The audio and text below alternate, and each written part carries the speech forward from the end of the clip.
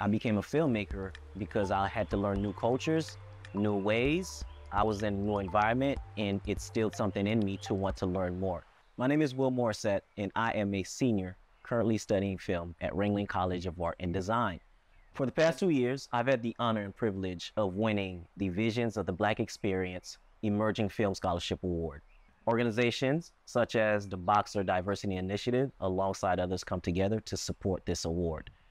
My film, Monopoly Money, won the award in 2022, and my junior film from Ringling won the award in 2023.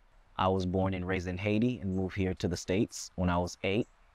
So even landing in a foreign land like myself, I wasn't part of this nation at one point.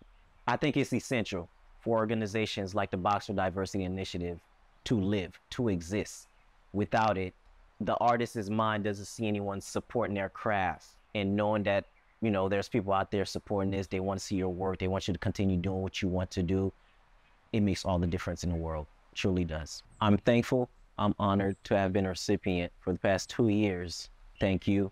Thank you. Thank you. I hope you continue to do this for future artists that comes after me, because without you guys, I would not be here in this moment, in this lifetime, in my craft.